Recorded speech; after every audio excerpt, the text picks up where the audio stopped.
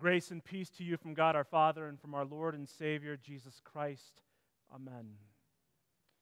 The text that engages us this morning is the gospel reading from Luke chapter 10. Please pray with me.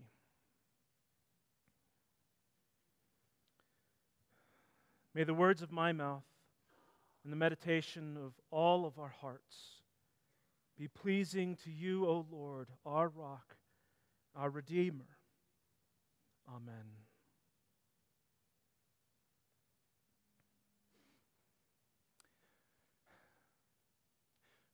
Which one am I? That's the question that we ultimately ask ourselves as we engage with this story of two sisters who have welcomed Jesus into their home. Am I a Mary who has chosen the good portion and sits at the feet of Jesus? Or am I a Martha who's too busy doing what she is supposed to be doing and becoming indignant with her sister who isn't? Mary's the example for us to follow, while Martha is the warning. Don't be like Martha. Or perhaps Luke is sharing this story with us with a much bigger purpose than deciding which of the two sisters we most resemble. Maybe the question we should be asking is, what is Jesus up to in this story? Now, as the disciples went on their way, Jesus entered a village. Jesus and his disciples are making their way to Jerusalem. It's the place where he has set his face, his attention, his focus. He knows he is going to the cross and is fully aware of every moment that is in store for him along the way. And it's along the way that Jesus decides to make a stop in this particular village. Right away, Luke tells us that Jesus is up to something. And when Jesus enters a place, he doesn't leave it as he found it. And a woman named Martha welcomed him into her house. See, this is why the phrase, "don't be like Martha," shouldn't be your takeaway from this story. It's easy to forget that she is the sister who welcomes Jesus into their house. She is the person of peace that Jesus had told the 72 that they would encounter when he sent them out to proclaim the gospel at the beginning of this chapter. Martha doesn't send him away or tell him that they're too busy for company. She welcomes him in. And so she had a sister called Mary who sat at the Lord's feet and listened to his teaching. And Luke uses that same phrase in the book of Acts as he tells us about Paul describing his experience about having been brought up at the feet of Gamaliel. And to sit at the feet of a rabbi meant that one was a disciple of that rabbi. It was a sacred interaction to sit at his feet. And from the moment that Mary sat at Jesus' feet, she had become a disciple of Rabbi Jesus. But not Martha. No, Martha was distracted with much serving. Distracted, not burdened. As in there's another story that she is listening to and living in. A louder reality that seeks to drown out any competing narratives and even uses her to bring others back into that reality. Lord, do you not care that my sister has left me to serve alone? Tell her then to help me. Martha isn't looking for someone to help her peel the potatoes. In her world, in her context, Martha's anxiety makes perfect sense. It would be natural for her to be upset over the fact that her little sister is seated with the men and has become a disciple of Rabbi Jesus. Boundaries have been crossed. Social norms have been disregarded. And given those circumstances, it isn't difficult to imagine what's going through Martha's mind in this moment. I mean, this is disgraceful. What will happen to us? My sister has joined this band of men. What will the neighbors say? What will the family think? And after this, who would want to marry her? All of this drives her to the point where she is trying to put her words into Jesus' mouth rather than receive the words coming out of his. Lord, tell her to help me. You see, Jesus, he doesn't respond to her words. He responds to what Martha meant by her words. Jesus knows what's on her heart.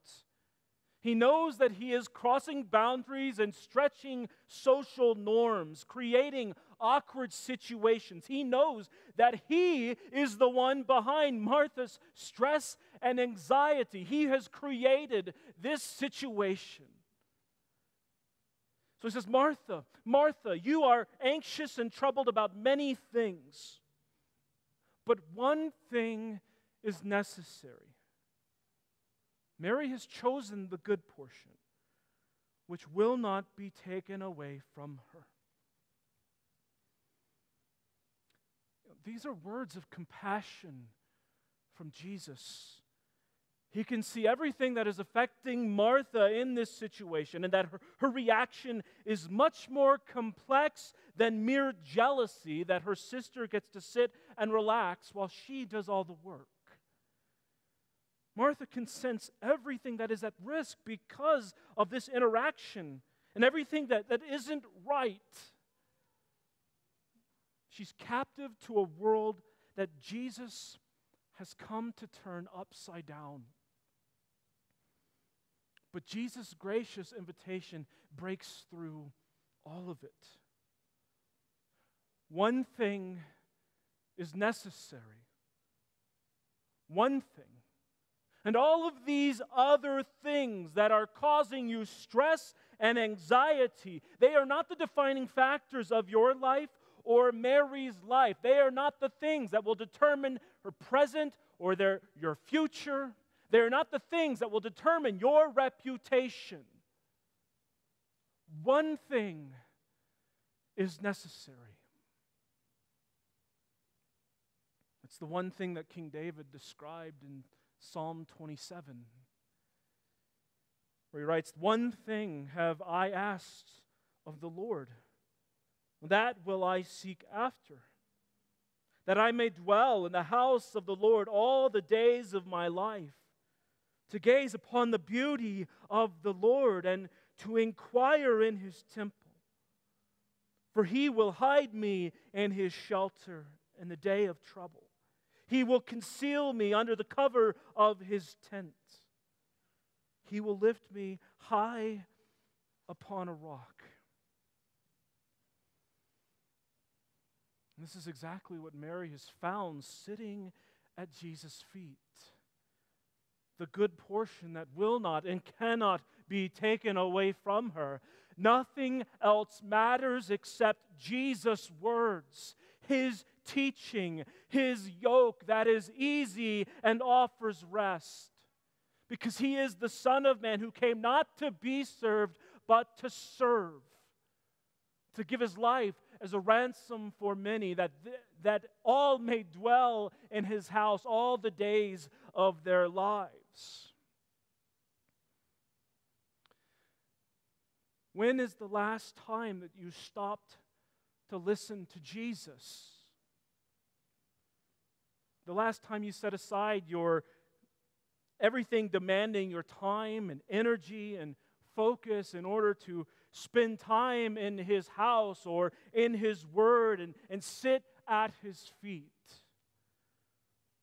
Or another question might be, what is keeping you from doing so? Are the Scriptures too intimidating for you to approach, too complicated, too difficult to understand? Or is it that doing nothing is the intimidating part, the challenging part? You know, the thought of putting away your phone, turning off your screens, silencing the noises that you surround yourself with so you don't have to be alone with yourself. Do you have this ingrained work ethic where all of your time must be productive? You can't waste a single second. People who are just sitting around drive you crazy. I know I can tell you what keeps me from sitting at the feet of Jesus.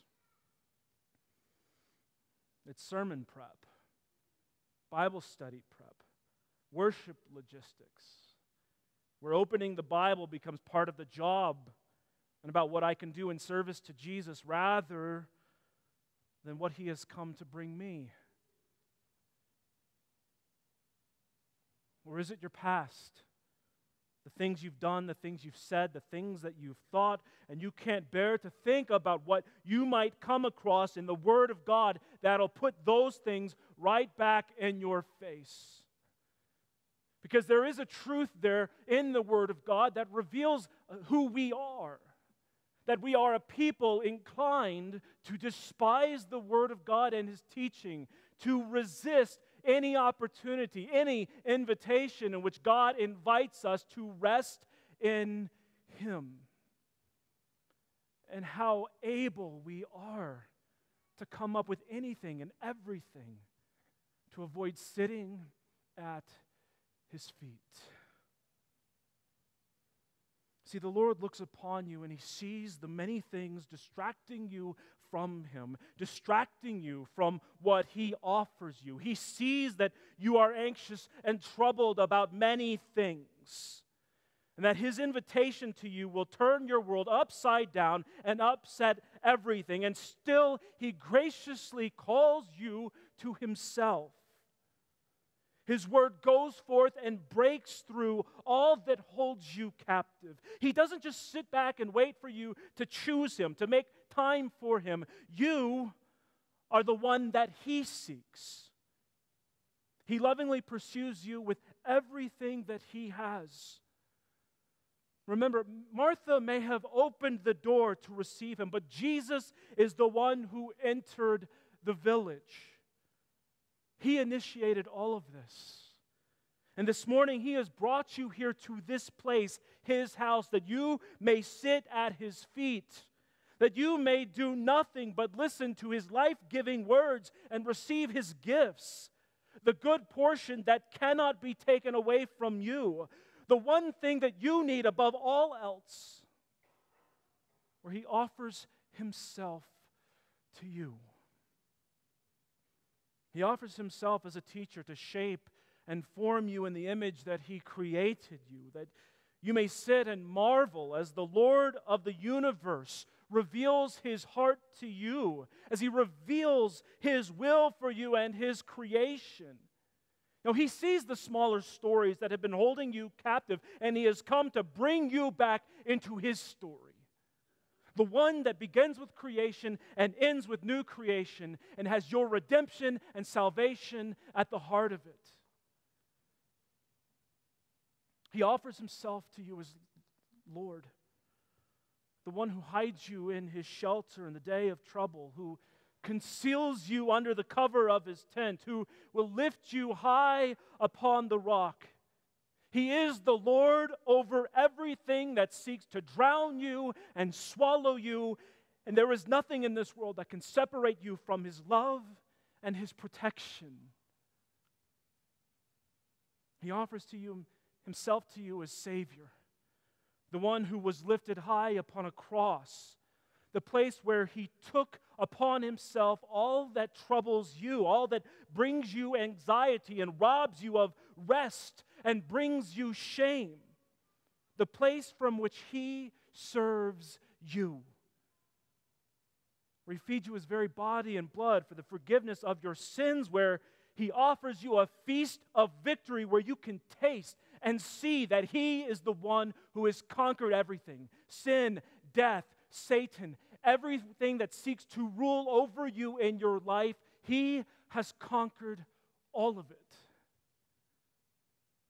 Forgiveness, life, and salvation are yours in Christ, and no one, nothing, can take that away from you.